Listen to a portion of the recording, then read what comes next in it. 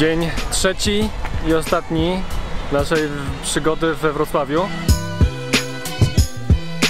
Zamierzamy go spędzić w miejskim ogrodzie zoologicznym, największym w Polsce.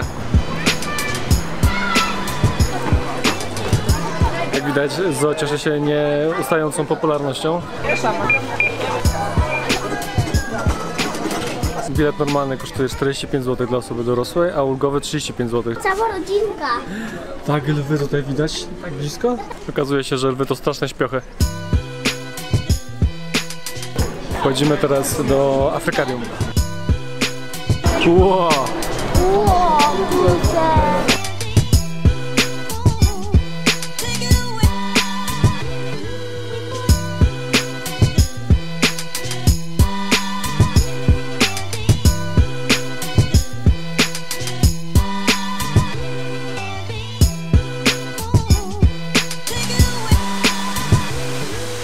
Tego się nie spodziewałem, wodospad.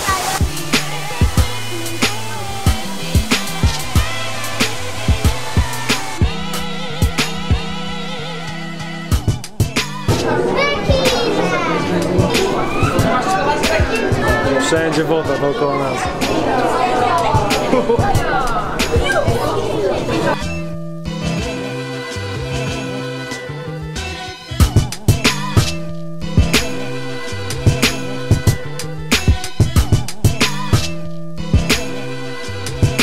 Ale mają fajny wybieg, co? Weszliśmy na taras widokowy przy wybiegu pingwinów. Trzeba przyznać, że budynek imponuje swoją wielkością. Naprawdę nie spodziewałem się, że będzie aż takie to ogromne wszystko.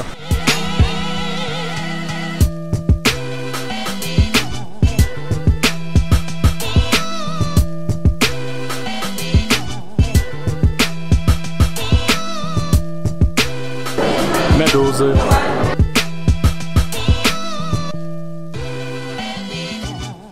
No nie, właśnie zobaczyłem, że mają dżunglę.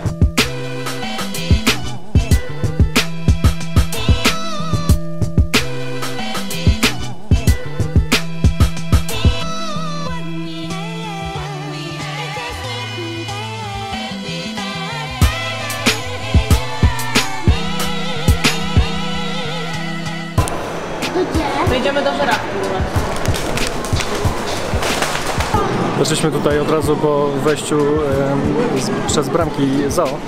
Dobrze zrobiliśmy, bo okazuje się, że teraz jest dosyć spora kolejka. Wiem, że jest dzisiaj sobota i właściwie takie ostatnie podrygi lata i ostatnie podrygi wakacji.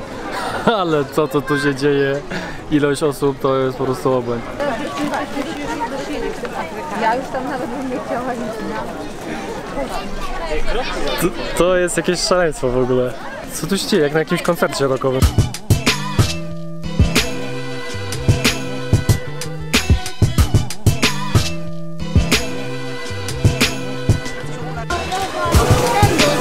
I kolejna dżungla, tym razem Madagaskar.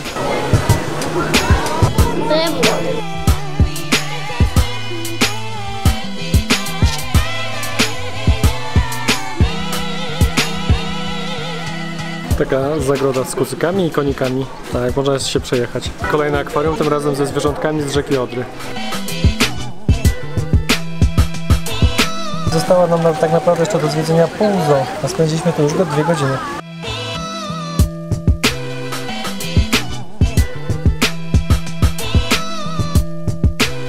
Kolejny budynek, który robi na nas totalne wrażenie, terrarium. Dużo wrzówi, jaszczurek, węży, rewelacja. Zatańcz z komodą!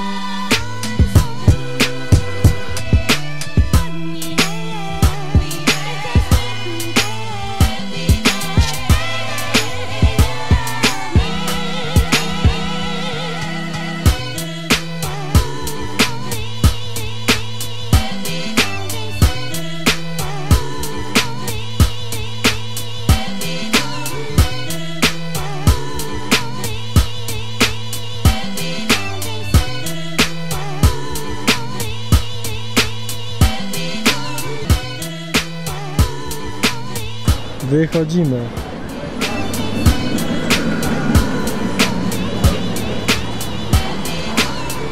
Po 4 godzinach opuściliśmy zoo i trzeba przyznać, że gdybyśmy nie przyspieszyli, to spędzilibyśmy tam pewnie dużo więcej czasu. Zakończyliśmy nasz 3-dniowy pobyt we Wrocławiu. Udało nam się w tym czasie zobaczyć rynek we Wrocławiu i zobaczyć cały Wrocław z góry, z punktu widokowego w Sky Tower.